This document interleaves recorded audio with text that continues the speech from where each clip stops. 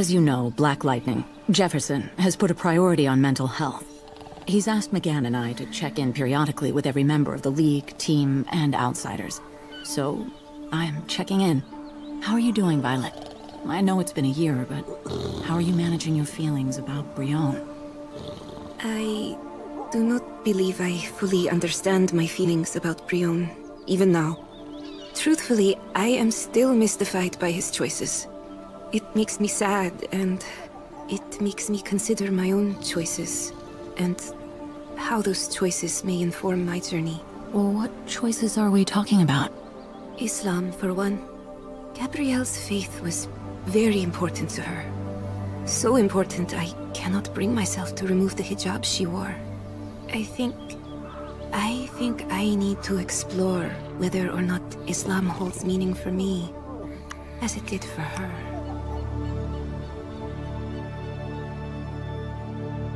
Lapti and Garfield, I know you're on Mars now, and I don't know if you'll get this message before you return, but I thought, well, I miss you.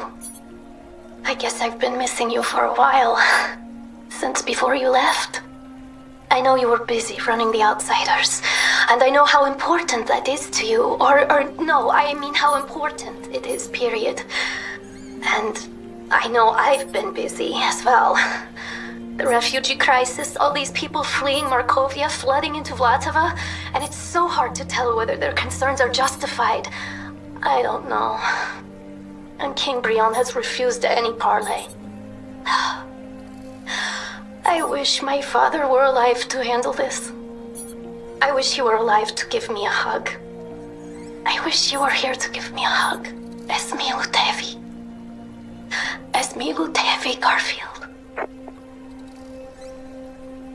Honor will be okay, Lois. I trust Tim and McGann and Gar to handle whatever comes their way. Plus, the Javelin will be here soon to take us to Mars to help. John and I might even get there in time for the wedding. Oh, I miss you and Johnny, too. Looking down at you both right now, actually. No, I am not on the watchtower just to avoid diaper duty. Well, yeah, he's taking his time potty training, but Iris said that's perfectly normal, especially for boys. He escaped his diaper again? You found poop on the ceiling? No, Kryptonian poop does not defy gravity. But if his powers are awakening, if he's learning to hover... Wait, I heard crying. Is he crying? Is he cranky? Lois, his eyes. Are they red? Glowing red? No? Did you say no? Lois, you're breaking up. Lois! Lois, can you hear me? Lois! Cyborg, I need a boom tube! Now!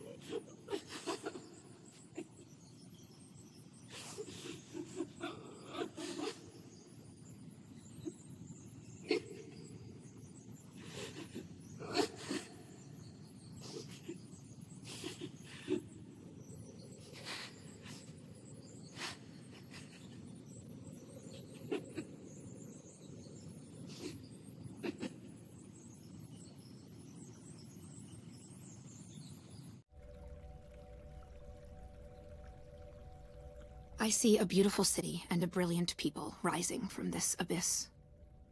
And in their struggles to be truly free, in their triumphs and defeats, through long years to come, I see the evil of this time, and of the previous time of which this is the natural birth, gradually making expiation for itself and wearing out. I see the lives for which I lay down my life, peaceful, useful, prosperous, and happy.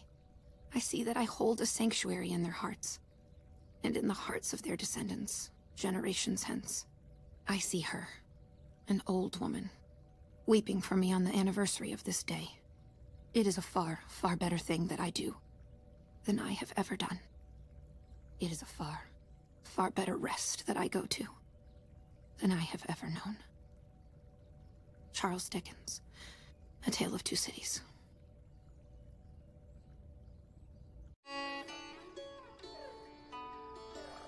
The unicorn looked dreamily at Alice and said, "Talk, child."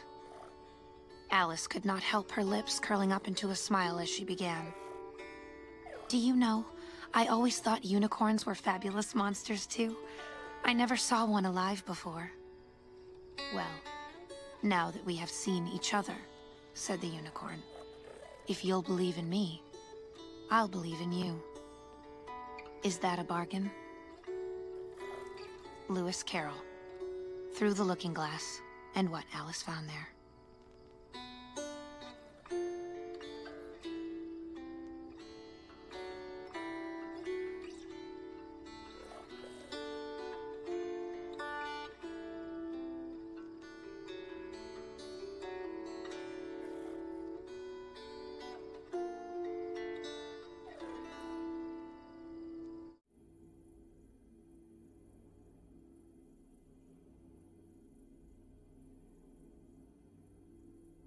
Her decision had been indicated in an instant, but it had been made after days and nights of anguished deliberation. She had known she would be asked. She had decided what she would answer, and, without the slightest hesitation, she had moved her hand to the right.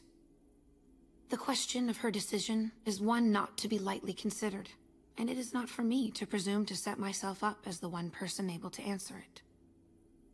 And so I leave it with all of you. Which came out of the open door? The lady or the tiger? Frank R. Stockton, the lady or the tiger?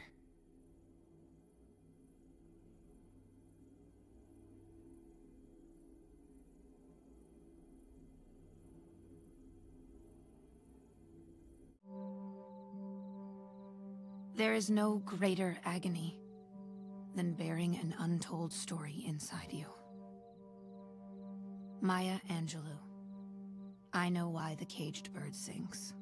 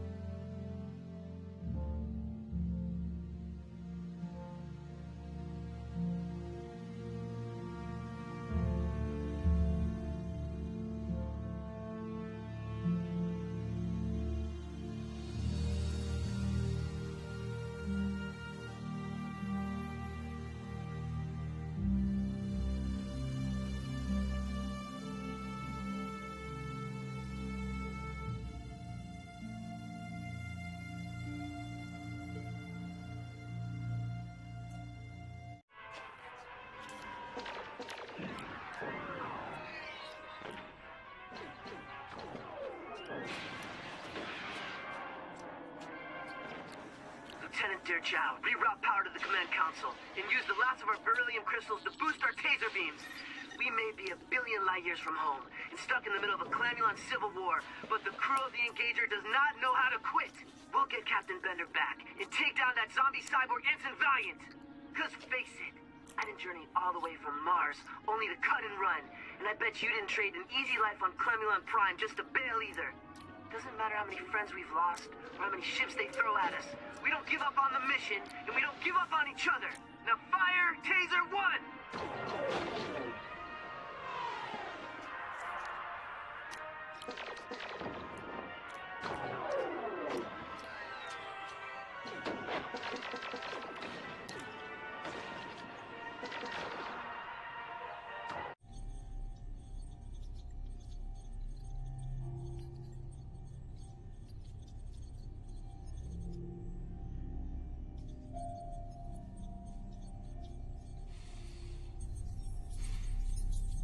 Commence Project Lifeboat.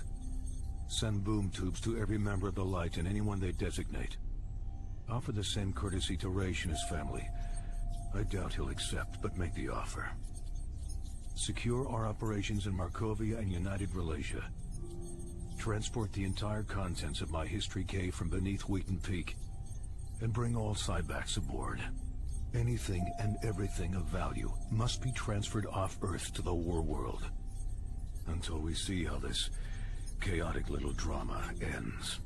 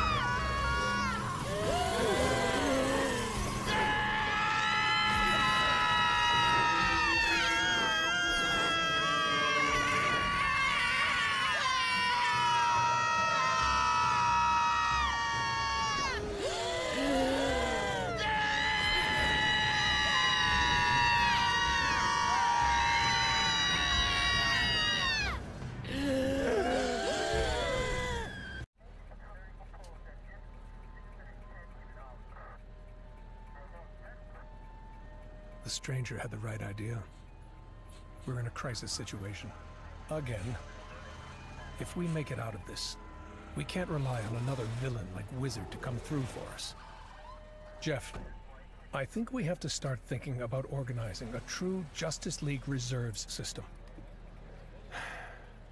Unfortunately, I have the feeling we're going to need it more and more in the days to come.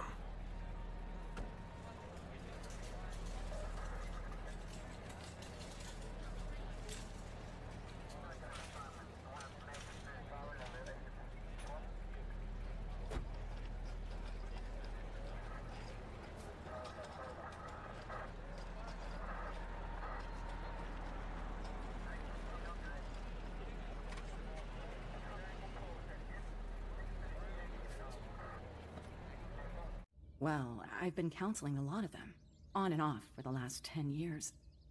When they first told me their story, I could hardly believe it. But somehow they had my private number, and a mystic reference from what was then an impossibly adult version of your daughter. Plus, they told me things, gave me foreknowledge, which I couldn't possibly share. Until now. Penny graduates college next week. She's an engineer, wants to build safer bridges.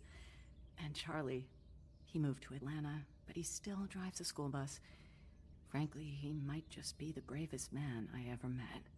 But we're here to talk about your 10 years, Giovanni, not mine. Oh, there isn't much to say. My faith in God and my love for my daughter got me through the The long night? The long night.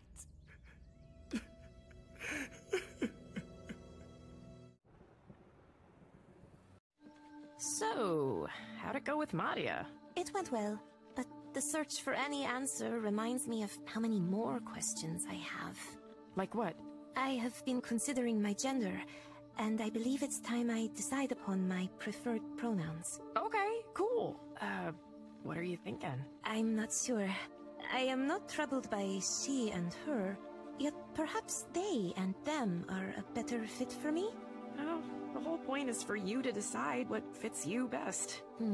Aside from the fact that I am the sum of both Gabrielle and Motherbox, I feel my true gender is non-binary. Neither just female nor just male. So, I believe I prefer they. That's great. World, allow me to introduce you to Violet Harper.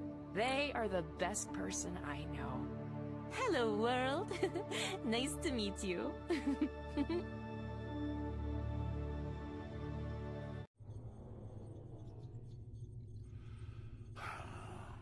No, I think not. Though the crisis with Child has passed, I believe we should leave our valued assets here, where they may be kept safe against the next crisis. Inevitably, another one always seems to be coming down the pike. Have Simon confirm that the Cybaks are all intact. Update the inventory, then seal this chamber, making certain I have the only key. And be quick about it. Our focus must turn to Project Threnus. As of now, it is our sole priority.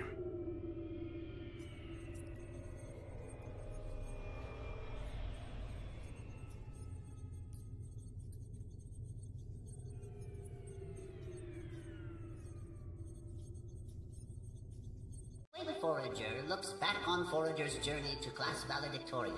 Forager sees Forager's greatest lessons came not only from Forager's books and teachers, but also from Forager's identity as Fred Bug with 2 G's. Forager was once just a frightened larva foraging for friendship and a future far from home. To blend in among the Earthtrones, Forager became Fred Bug with 2 G's. Eventually, Forager felt Fred Bug with 2 G's was a lie and a problem.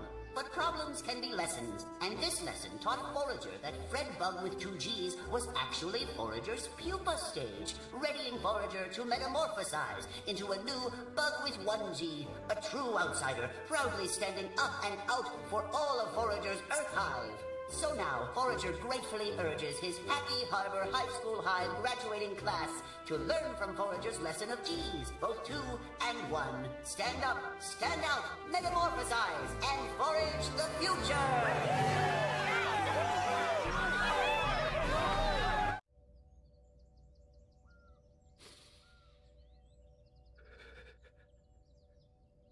It was 10 years ago today.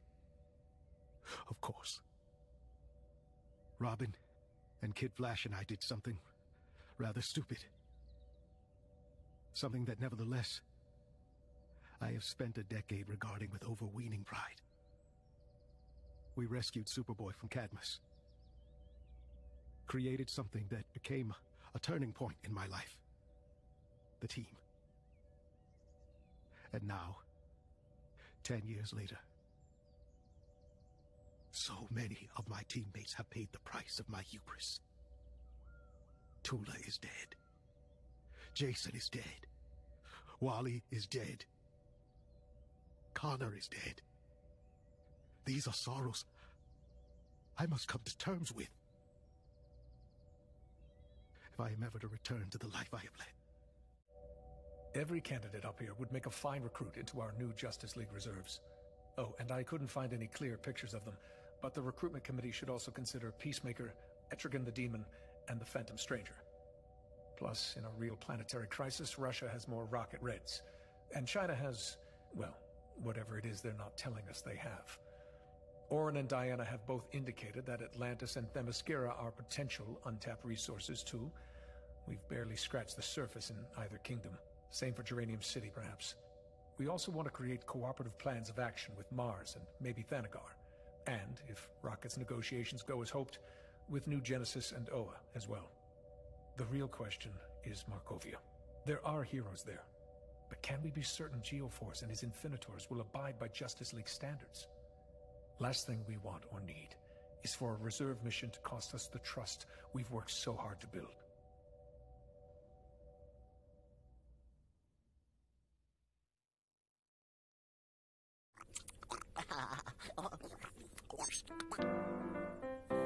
Today is Flash's birthday, so ring the birthday bell.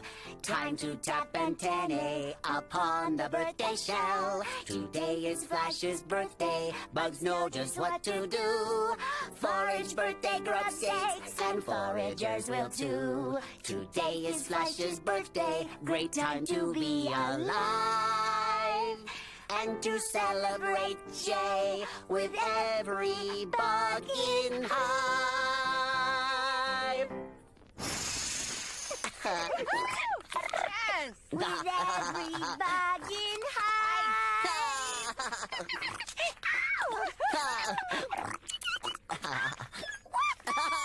Crash!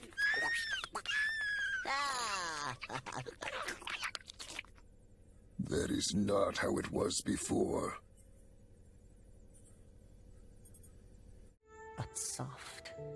What light through yonder window breaks? The light is the east, and Forager is the sun. Arise, fair sun, and kill the envious moons. Moons already sick and pale with grief that Forager, the moon's maid, art far more fair than the moons. Be not the moon's maid, since the moons are envious. The moon's vestal livery is but sick and green, and none but fools do wear the moons and the fool's vestal livery. Cast the moons and the fool's vestal livery off. Forager is Forager's lady. Oh, Forager is Forager's love. Oh, that Forager knew Forager was. Forager speaks, yet Forager says nothing. What of that nothing? Forager's eye discourses. Forager will answer Forager's eye. Forager is too bold. 'Tis not to Forager Forager speaks. Two of the fairest stars in all the heaven, having some business, do entreat Forager's eyes to twinkle in Forager's eyes spheres till the stars return.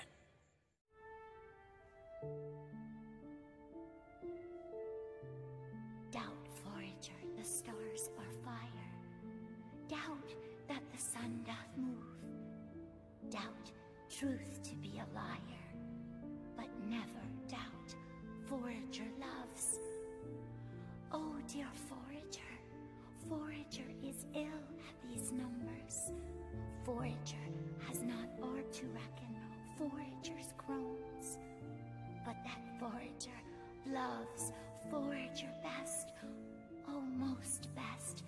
Believe that Forager loves Forager best. Adieu, Forager's evermore most dear Forager. Forager.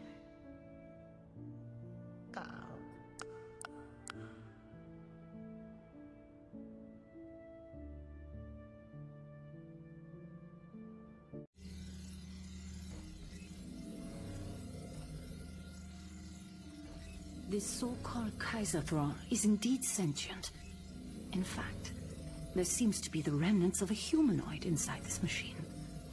It's incredible, and not a little horrifying. The results are in. Let me see. I'm reading a male, approximate age, 11 Earth years. Yes, by the Guardians. This is a human boy. A child. From Earth. And I believe he is trying to communicate.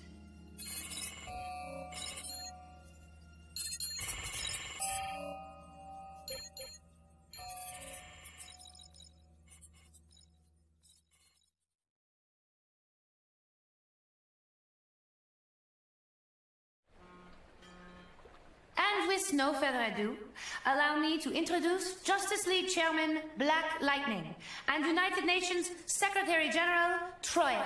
Thank you, Captain. The Justice League is pleased to announce that the construction on our brand new Hall of Justice is scheduled to begin this spring, here on Justice Island. Right across from the United Nations, which welcome the League as neighbors and hope this represents a brand new era of partnership between their organization and ours. And so we dedicate this site to that partnership. Together. Together. It's about time! So crack!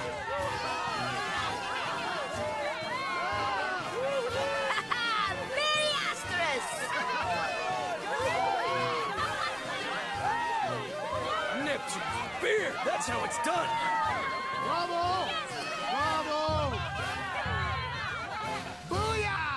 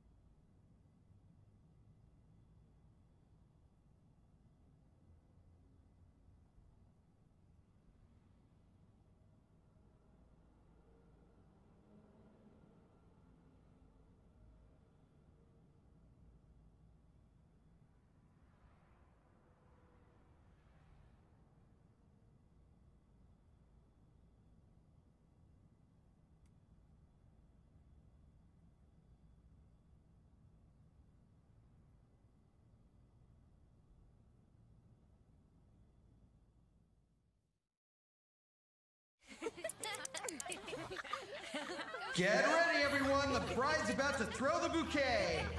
And the lucky lady is... Icicle Jr. Okay, did not see that coming.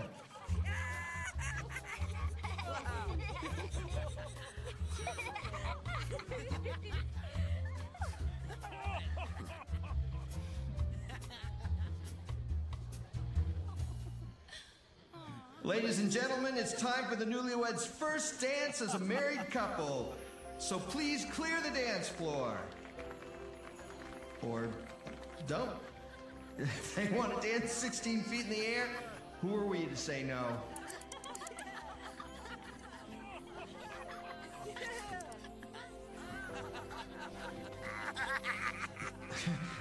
What was that?